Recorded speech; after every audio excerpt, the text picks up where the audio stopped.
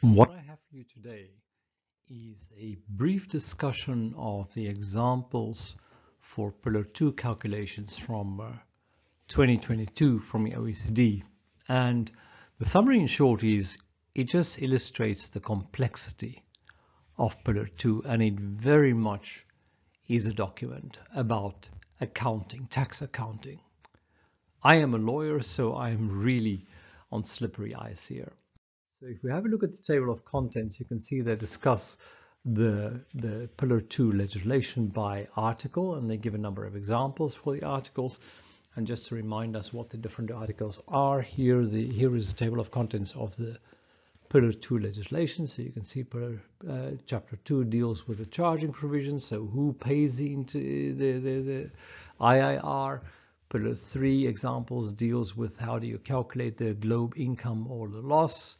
And the Pillar 4, Chapter 4 examples talk about your calculation of your adjusted covered taxes, because obviously if you want to calculate your effective tax rate, you're going to need to know what your taxable income was and what the tax itself was, right? And once you know that, you can do your calculation of your effective top-up tax and the amounts applicable for the UTPR, and that's what the Chapter 5 examples deals with.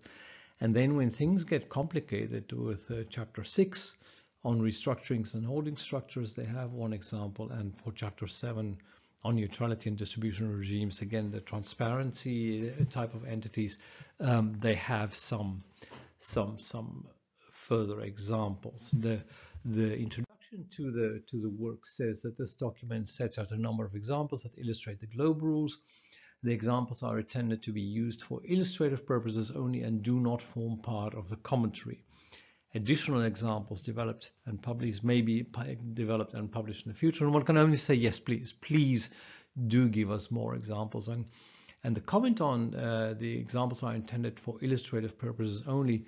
I wonder how would one interpret that if one were to try and interpret the Pillar 2 rules and the commentary on the rules under the Vienna Convention on the Law of Treaties. Maybe not applicable, but maybe it also is. Let us have a look at the examples themselves at a high level, and leave it at that for now. So the OECD starts us off nice and easy. They start with Article 213 and they show us a diagram. You can see ACO is not in a globe country rule, so there's no IIR rules. BCO does have IIR rules, and BCO 1 and BCO 2 are each owned 100% by ACO, and they both own 50% in CCO, which does not have globe rules and is a low tax jurisdiction, right? So, and then the question is, what does 213 say? Well, just to remind us, 2.1 deals with application of the income inclusion rule, and it says the ultimate parent entity that owns an ownership interest in a low tax constituent entity, in this case CCO, shall pay a tax equal to its allocable share of the top-up tax. So ACO should pay 100% of the top-up tax of CCO, except ACO doesn't, country A doesn't apply the IIR. So then let's see what 2.12 says. An intermediate parent that owns an ownership interest in a low tax constituent entity shall pay a tax in an amount equal to its allocable share of the top-up tax. So BCO 1 and BCO 2 should pay this, except that they say 212 shall not apply if the ultimate parent entity of the M&A group is required to apply the qualified IIR for that fiscal year. In other words, the top-down approach, but ACO is not required, so it still means that BCO 1 and BCO 2 should pay, or another intermediate entity that owns the controlling interest in the intermediate parent entity is required to pay for that qualified IIR, and there are no other intermediate parent entities, so BCO 1 and BCO 2 must each pay 50% of the top-up tax of ACO. This is what you owe CCO, and this is what you see what the solution is in the 2022 examples. ACO is the ultimate parent entity and would have the priority to apply the IIR rules under Articles 211 and 213. However, only country B has introduced qualified IIR, and thus the intermediate parent entities BCO 1 and BCO 2 are required to apply the IIR. BICO1 and BICO2 must apply the IIR in accordance with Article 212 based on their allocable share of the top-up tax. So they need to pay the top-up tax. If we now change the facts a little bit, and now you see that ACO is still not implementing the IIR, and BICO1 actually holds 20% of BICO2, and BICO2 now holds 90% of the shares in SECO, and BICO1 only holds 10% directly, right? So the question is, how does this change the solution? And the OECD tells us in this case, it is assumed that BICO2's allocable share of SECO's top-up tax is 90%, and that BICO1's allocable share is 10% plus 18% through BICO2, right? Because 20% of 90% is 18%.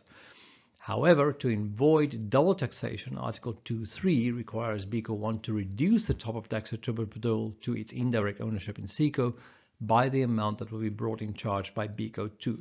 So BICO1 must pay top-up tax, but only to the extent that it effectively directly owns the shares in SECO. And if we look at what 2.3 says, it says a parent entity that owns an ownership in a low tax constituent entity indirectly through an intermediate parent entity. So in other words, BICO owns SECO, BICO1 owns SECO through BICO2, that is not eligible for exclusion from the IIR. In other words, BICO2 must pay income inclusion, the top-up tax, shall reduce its allocable share of top-up tax of the low tax constituent entity in accordance with Article 232. And 232 says the reduction of 231 will be an amount equal to the portion of the parent entity's allocable share of the top-up tax that is brought into charge by the intermediate entity. In other words, out of the 28%, 18% is brought into charge through BICO2, and therefore that 18% does not have to be paid by BICO1, and thus double top-up taxation is avoided. A 10-second commercial. If you want to learn more about international taxation or transfer pricing, or treat yourself to an all-round update, or if you want your team to learn or stay updated, please visit my online courses. In our next situation, we're going to look at Article 215, and it deals with partially owned parent entities. So you can see an example here on the left.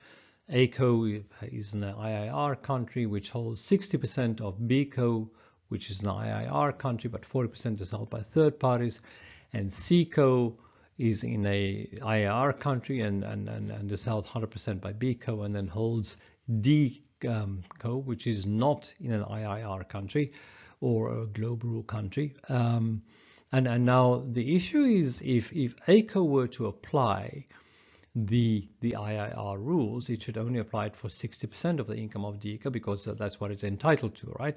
But you've got BICO and SECO in the middle, which own 100%, and the question is whether they shouldn't apply the IIR to 100%, and that is what Article 214 deals with. It says, notwithstanding Article 211 to 213 that we just looked at, a partially owned parent entity that owns, and so we're talking here about BICO, for instance, that owns directly or indirectly, and SECO is also a partially owned entity because they are shareholders in BICO, that owns an interest in a low tax constituent entity, shall pay a tax in an amount equal to its allocable share of the top-up tax. Now, BICO and SECO holds 100% of DCO, so they should pay 100%, right? And now the question is, which one should pay it? And 215 says, Article 214 shall not apply if the partially owned parent entity, in other words, SECO in this case, is wholly owned for 100% by another partially owned parent entity that is required to apply the qualified IIR. So in other words, again, it's a kind of a top-down approach, but then from the first partially owned entity, because in this case, that would be BICO, right? If we look at the solution, it says, in accordance with Article 214, a POPE is required to apply the IIR, notwithstanding that the UPE is also required to apply the IIR. Thus, both BICO and SECO would be required to apply the IIR under 214 because both of them are partially owned in entities, right? However, 215 that we just looked at above restricts SECO from applying the IIR because it is wholly owned by another POPE. In other words, you take the top partially owned entity, BECO. Consequently, BECO applies the IIR in accordance with 214 and pays a tax equal to 100% of the top-up tax of DECO because it owns DECO for 100%. And then the 6 says whatever happens about the UPE, the existence of a POPE does not preclude the UPE from also applying a qualified IIR, so there's potentially a double top-up tax. However, the IIR offset mechanism under 2.3 requires the UPE to reduce its allocable share of the top-up tax. And this is 2.3 that we just looked at in the previous slide as well, just as a reminder. So it says that you can offset whatever you should pay against what your subsidiaries have paid already.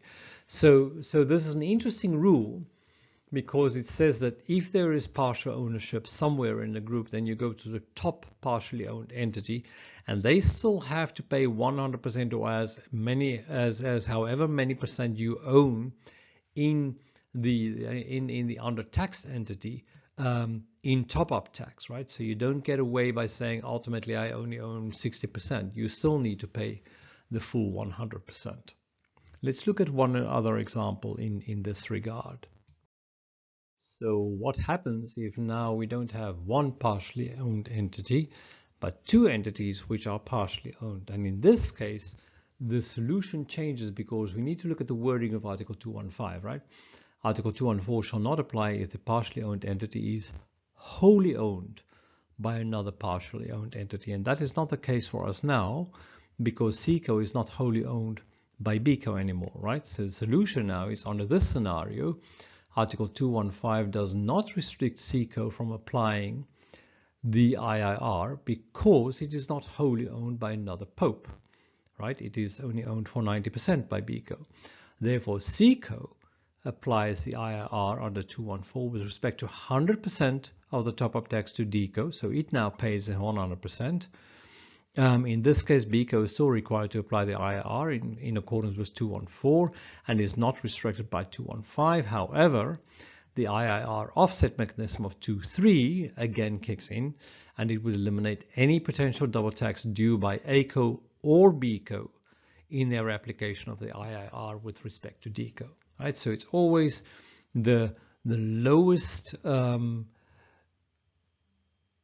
partially owned entity, directly partially owned entity, which ends up paying the full brunt of whatever it is that the companies share in the low tax entity and ownership. And then it is also important to remember that even though the main rule is that you always start the IIR from a top-down approach, you always start at the ultimate parent entity, and if it is not subject to tax, you go to the next intermediate entity, and if it's not subject to tax, you go to the next one. Actually, there is another rule, and this is the POPE rule, right, which trump the ultimate parent entity rule, because even though you normally start with a top-down approach, when you have a partially owned parent entity, you need to start with a partially owned parent entity first, so that you can allocate as much of the top-up tax to that partially owned parent entity first before you go further up the chain and look at an ultimate parent entity with regard to other low-taxed entities. So it is not true that you always start at the ultimate parent entity. You only start at the ultimate parent entity if there are no partially owned parent entities in the group, in the chain. That is what I have for you on the scope of IIR application for the examples from the OECD document. I hope it gives you some idea of the complexity on something as simple as scope of applying the IIR. The examples include far more examples, much more complex on other articles. I would highly recommend that you have a look at those when you have time, if you are going to be dealing with Pillar 2. And next week we will deal with another court case on transfer pricing or international tax again. Hope to see you then. Bye for now.